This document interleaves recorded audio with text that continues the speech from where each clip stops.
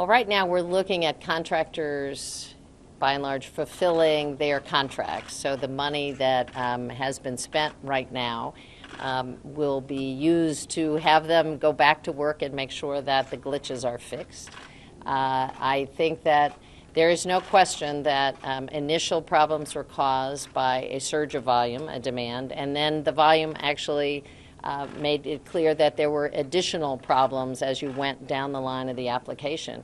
Well, the majority of people calling for me to resign, I would say, are people who I don't work for and who do not want this program to work in the first place.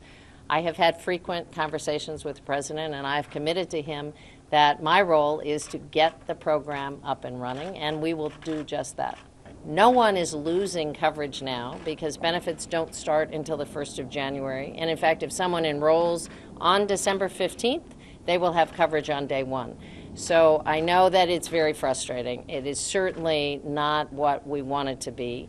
It's not the experience I had hoped for. But I can tell you we won't stop until that lane is wide open and everybody can enroll. In the meantime, people are enrolling. Not as many get through every day as we'd like on the website. They can call on the call center and enroll. They can sit down in person with a navigator and enroll, or they can fill out a paper application and that will be taken through and they can enroll.